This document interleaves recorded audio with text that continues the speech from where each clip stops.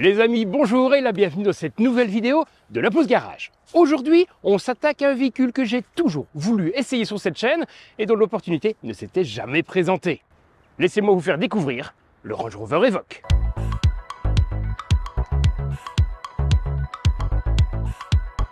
Le Range Rover Evoque est un réel succès commercial qui a débuté en 2011 avec la première génération de ce SUV de luxe. Et oui, on est quand même chez Range Rover. Véritable star de l'époque, elle recevra plusieurs prix prestigieux, comme la plus belle voiture de l'année au monde en 2012, et même en 2011, le titre de voiture de l'année par Jeremy Clarkson lui-même. Mais ce qui marquera la gamme de l'Evoque de première génération, c'est avant tout la multiplicité des configurations disponibles. Essence ou diesel au choix, de 150 à 240 chevaux, 2 ou 4 roues motrices, et même un choix de carrosserie 3 ou 5 portes, ou encore même un cabriolet. La deuxième génération fut présentée fin 2018 pour une commercialisation dès début 2019. Si son design rappelle à la fois l'Evoque de première génération et le Range Rover Velar, ce qui marque la nouvelle génération, c'est la disparition de la version 3 portes et de la version cabriolet. Maintenant basé sur la plateforme du Jaguar E-Pace, à savoir la PTA pour Premium Transversal Architecture, le nouveau Evoque gagne près de 2,1 cm en longueur et se voit maintenant bénéficier de 6 motorisations différentes, essence ou diesel, tout équipé de la micro-hybridation 48 volts. Et ce n'est qu'en 2020, quelques années plus tard, que débarqueront de nouvelles motorisations, dont le fameux hybride rechargeable appelé P300e. Et ça tombe super bien, car la voiture du jour est une P300e, mais pas n'importe laquelle. Nous sommes ici en présence du facelift de la deuxième génération de l'Evoque. Oui, la phase 2.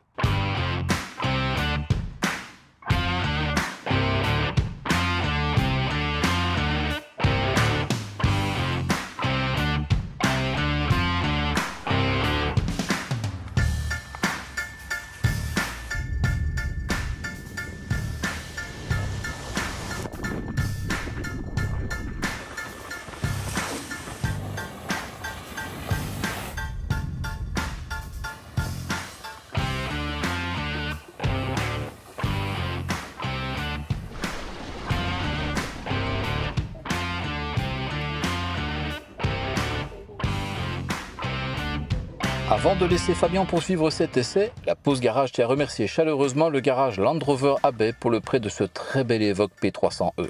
Si vous préférez le bitume route boueuse, sachez qu'ils sont également représentants officiels Jaguar. Retrouvez les coordonnées de leur salle d'exposition de Habay dans la description située sous cette vidéo. N'hésitez pas à contacter leur équipe, laquelle se fera un plaisir de vous renseigner sur votre future voiture à 2 ou 4 roues motrices.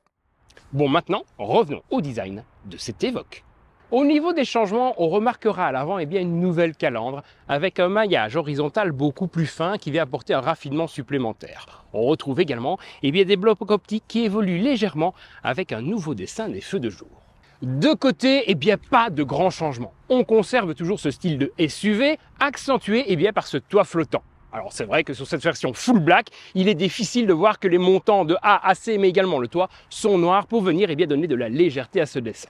On retrouve également de côté les poignées rétractables. Celles-ci viennent améliorer l'aérodynamisme de la voiture, mais également apporter ce petit côté élégant supplémentaire qu'on aime bien. Sachez que de série, sur cette version S, la voiture est équipée de jantes de 19 pouces qui viennent en fait avec ce très gros pneu lui donner un côté un peu plus baroudeur, un petit peu moins SUV de ville.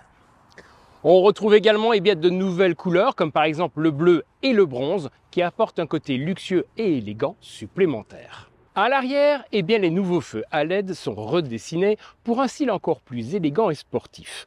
Alors certes, il faut dire que le design intégral de cette voiture évolue peu. Et ce n'est pas étonnant quand on sait que l'Evoque est un succès commercial, entre autres pour son style.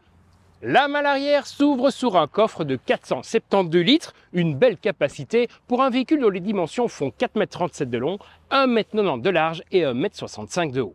On retrouve également ici un sous-coffre qui va venir vous permettre de placer le câble de recharge de cette version plug-in hybride. Les batteries sont placées, elles, à plat sous la banquette arrière, ce qui permet d'économiser de l'espace dans ce coffre, mais également d'avoir un réservoir pour cette voiture qui a une capacité plutôt correcte de 57 litres.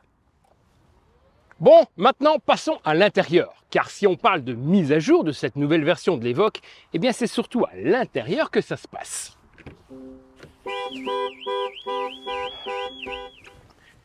Oui, ça c'est un problème connu chez Jaguar et Land Rover, c'est le fait que si vous laissez votre voiture ouverte, je veux dire non verrouillé avec la clé, avec les portières fermées et que vous rentrez dedans, l'alarme va se déclencher.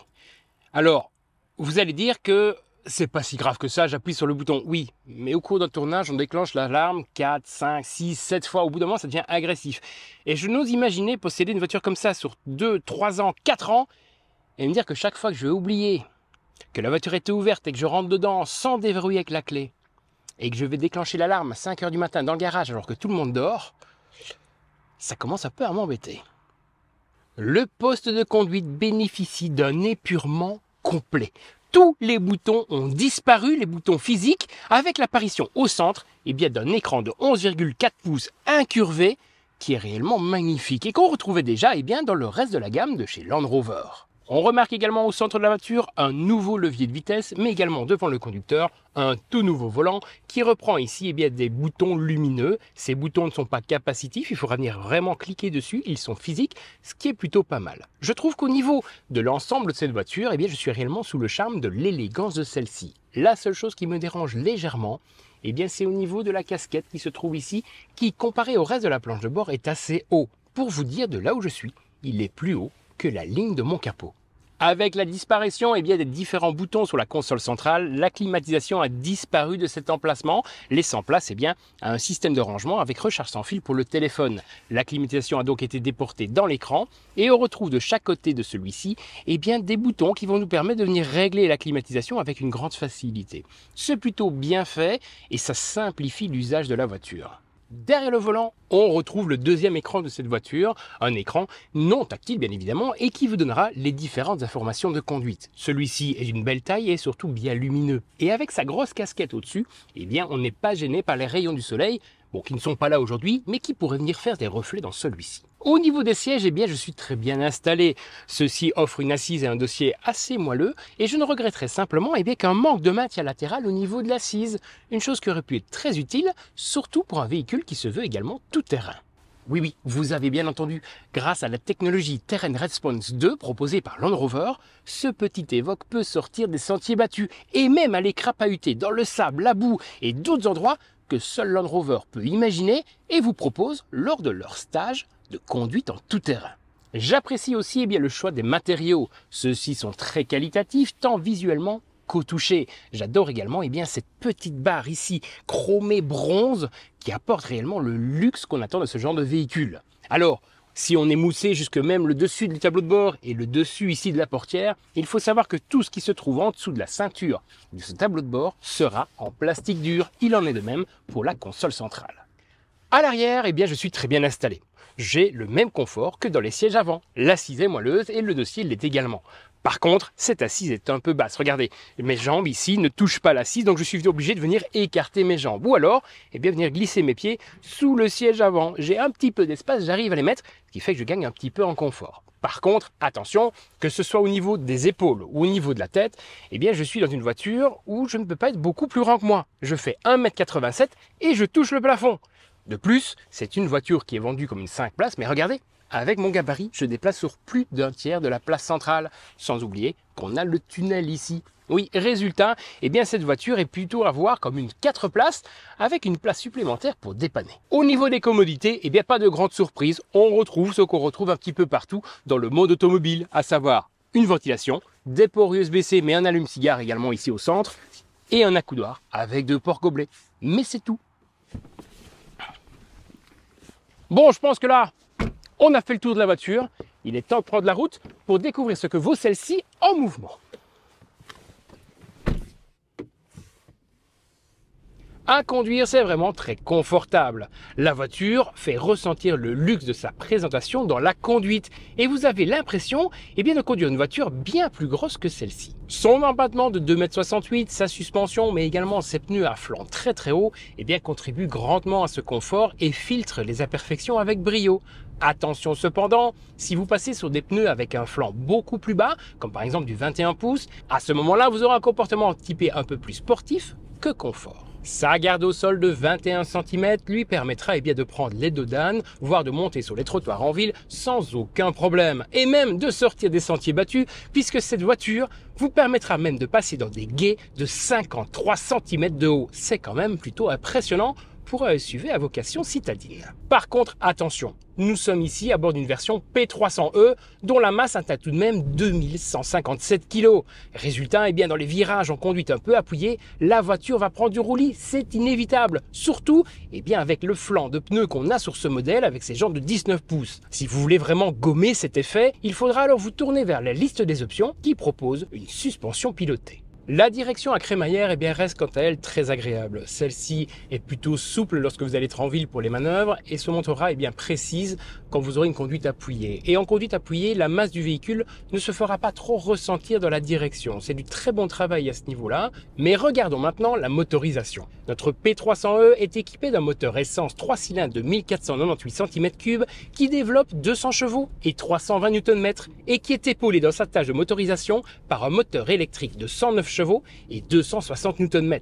Au total, la voiture développe 309 chevaux et 540 Nm pour un 0 à 100 en seulement 6,4 secondes et une vitesse de pointe de 213 km/h. Cela rendu également possible par la boîte ZF. Attention que l'hybride rechargeable utilise un moteur ingénium à 3 cylindres seulement, ce qui le rendra plus bruyant lors des montées en charge que les 4 cylindres du reste de la gamme. Le moteur électrique est lui placé sur l'essieu arrière et il est alimenté par une batterie lithium-ion de 15 kWh. Celle-ci autorise à la voiture une autonomie 100% électrique de 62 km d'après la norme WLTP. Mais aujourd'hui, avec les 9 degrés extérieurs et une météo un peu pluvieuse, on tourne aux alentours des 47 km avec une charge complète.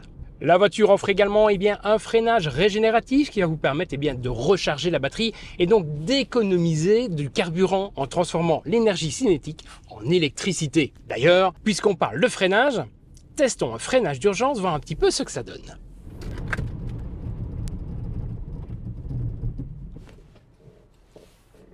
Ça freine plutôt pas mal, on était quand même à une vitesse assez élevée et la voiture a bien freiné, on n'a pas trop senti la masse et l'ABS a fait du très bon travail. Alors j'aimerais aussi ajouter un petit point en plus à propos de cette voiture, un point positif, c'est le chauffage de l'habitacle.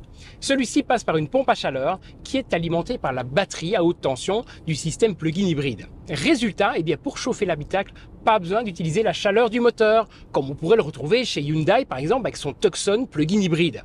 Résultat, en hiver comme aujourd'hui, si vous faites de courtes distances, le moteur essence ne démarrera même pas et vous aurez bon dans votre voiture. Ce qui est tout le contraire de chez Hyundai avec le Tucson de ma femme, où vous êtes obligé en hiver de démarrer le moteur thermique pour chauffer l'habitacle. Bon, par contre, depuis tout à l'heure, on parle des capacités tout-terrain de ce véhicule et je vous avoue que ça me titille d'aller tester ça. Alors si vous êtes prêts, on va aller dans les petits chemins un petit peu là plus loin qui vont nous permettre de voir un petit peu comment il se comporte lorsqu'il sort des sentiers battus.